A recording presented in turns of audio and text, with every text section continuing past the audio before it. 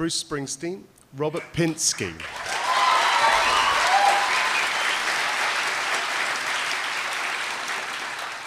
Born in the same hospital, Monmouth Memorial,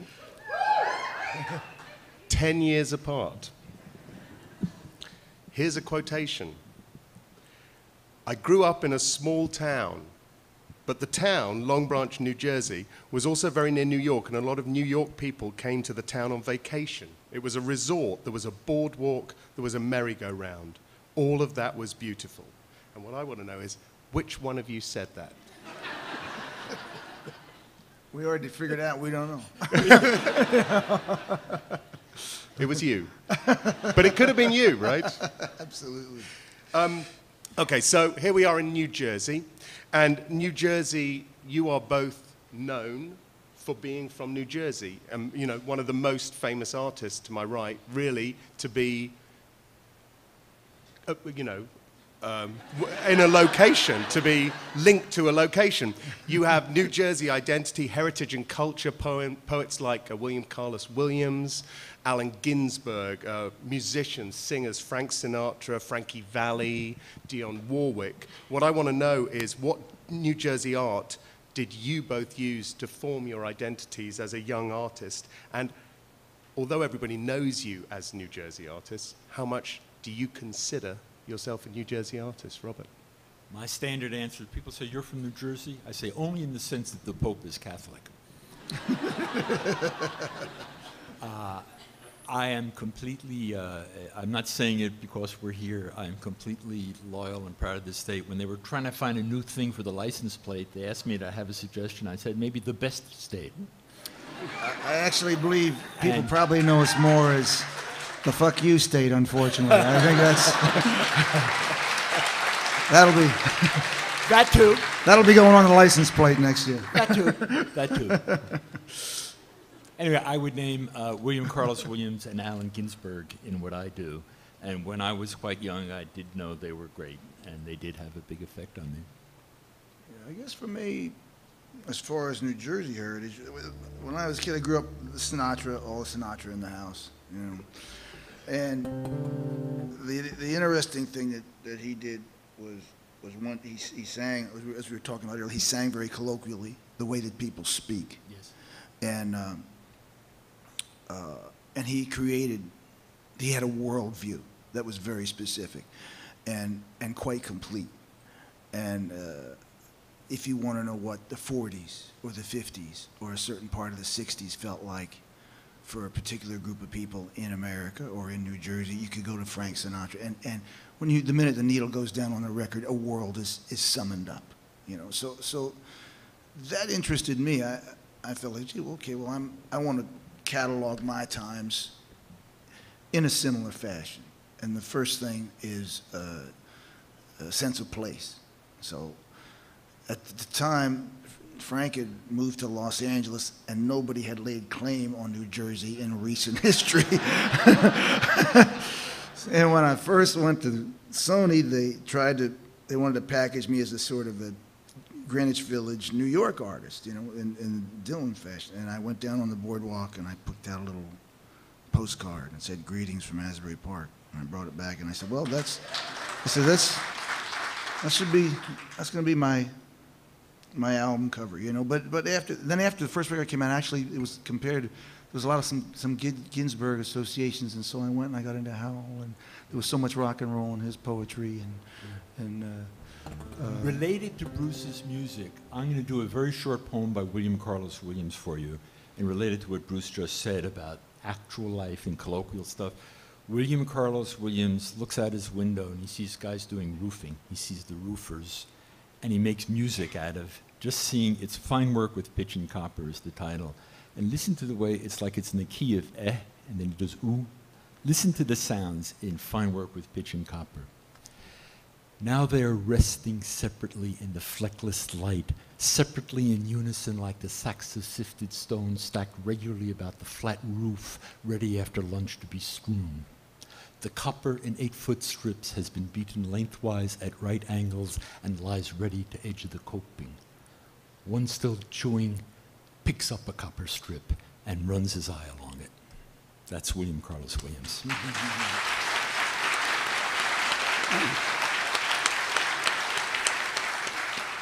And despite the slight age difference between you, We didn't say who was older. no, I know, I wasn't giving that away. We just said we were 10 years apart. We didn't say. And don't they actually look quite similar in an odd way? It's like maybe they were switched. No, he give you your observation, Robert, earlier about New Jerseyans. Big heads. I don't know what that's about. It seems to be true. And noses. But despite the age difference, in fact, you entered the public sphere, as it were, in about the same time. In 1973, I think, Asbury Park, and 1975, your first book, Sadness and Happiness. What was the, I mean, well, in fact, you just spoke to this a bit, but what was the atmosphere like then? Because you are famously influenced by the rhythms of jazz and stuff like that. And Bruce, obviously, a rock singer. So what were you bringing with you in 1970, in those early 70s, and what did you have to get out of the way to say what you wanted to say? I wanted to write about it. It was very similar to what Bruce said about Sinatra's way of speaking, the way he pronounced words and his care with sentences. I wanted to acknowledge that I'd read a lot of books by that point in my life. I'd read a lot of things and thought a lot. I also wanted to acknowledge who I was growing up in not the best section of Long Branch and the boardwalk. I wanted to have it all, not to pose as just a street kid, not to pose as just an intellectual, but to include everything. And it's a thing to be serious about our state. It is inclusive, the ethnic groups, the rural, the urban. And my ambition from very early was to say, don't leave anything out. You will, but you try to include everything that is inside you that you possibly can, and everything you see that you possibly can. Well, I found something in Robert's poem, An Explanation of America. I don't know if you've read that, but that's fundamental, necessary reading. It's huge. It's a huge poem. But in it, in the section Serpent Knowledge, I wrote something down. You say that I always feel as if I lived in a time when the country aged itself. And I think that connected. I felt that's how I felt. We were both sort of operating post-Vietnam. Vietnam is exactly what I had in mind when I wrote that. Yeah, that was a huge shift, cultural shift in the way the country perceived itself. And I think most artists working in the shadow of that particular war had to take it into account. Absolutely. Somehow. No question. Somehow. So no question. And, well, in fact, and you were talking about the democratics of voice and stuff like that, and you, of course, famously translated Dante, himself famous for writing in Italian, which was the language of the people, rather than in Latin, which was the language of high poetry. Was that part of that choice? Dante also puts together a lot of different things. Classical stuff, pagan stuff, local politics, his personal grudges, cosmology. My favorite thing anybody ever said about me, my wife, my favorite compliment, I don't think it was about something I wrote, it was something I made out of wood or paper. She said, it's a Yiddish word, she said, I love your Pachki imagination. Pachki is this gesture. And Dante has a Pachki imagination too. We're going to talk a little bit more about that in a moment, but you were talking about Robert's poem, The Samarai Song. Right. One of my And faves. you wanted to read it. Yeah, but it's interesting. Sort of going to what Robert was just speaking, speaking colloquially, using the colloquial voice. Somehow or another, I met Luciano Pavarotti, the opera singer, and he made me spaghetti in his apartment one night, right? And I'd seen an opera which I had never seen before, and he goes, at the end of the night, he goes, Bruce, what do you think? That was great, it was fabulous, And his voice was incredible. This was later in his career, but it was still the force of nature. And he said, the pop singer has it over the opera singer. I said, really? He says, yep. I said, how? He says, he sings like people speak.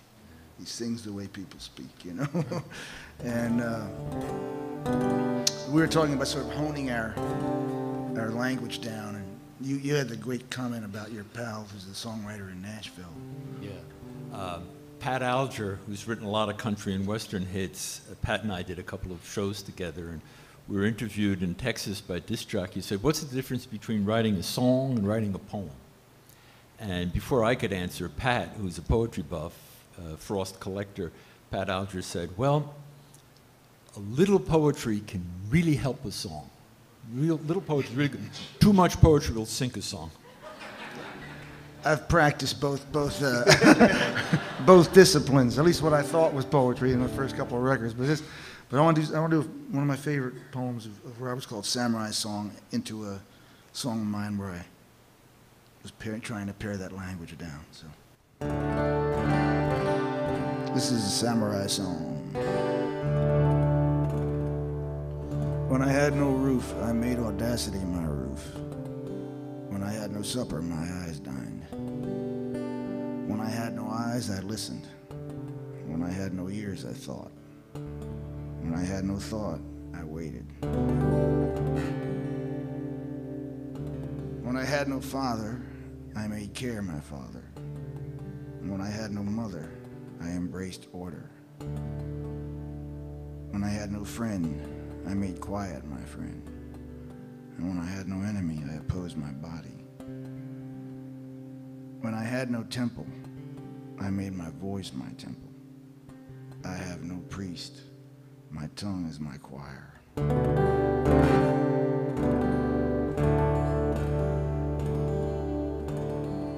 When I have no means, fortune is my means. When I have nothing, death will be my fortune. Need is my tactic, detachment is my strategy. When I had no lover, I courted my sleep. There's a darkness on the edge of town. There's a darkness on the edge of town.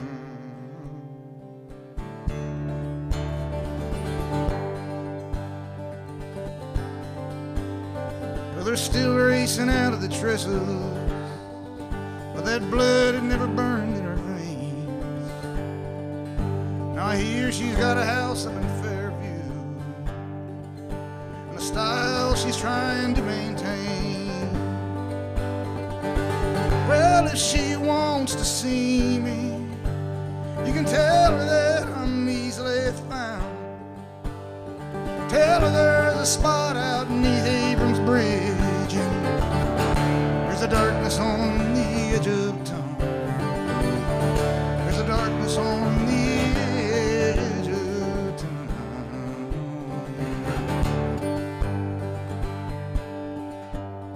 Well, everybody's got a secret, son. Everybody's got something that they just can't face. Some folks spend their whole lives trying to keep it. They carry it with them every step that they take, till one day they just cut it loose or let it drag them down. Where no one asks any questions, it looks too long in your face. In the darkness on the edge of town. In the darkness on the edge of town.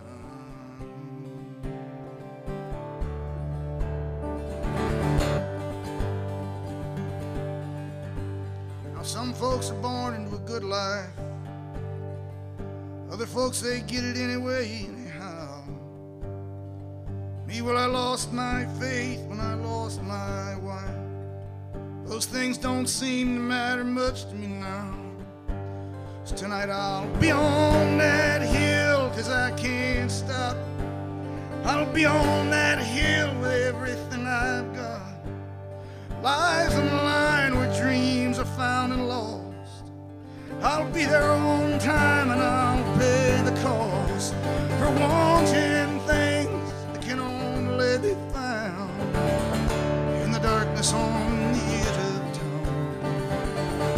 In the darkness on the edge of town. In the darkness on the edge of town.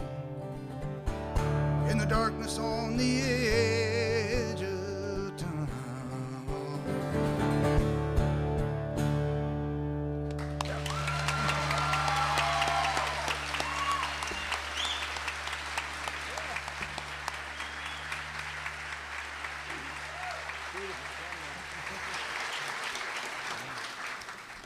just a normal WAMFEST event.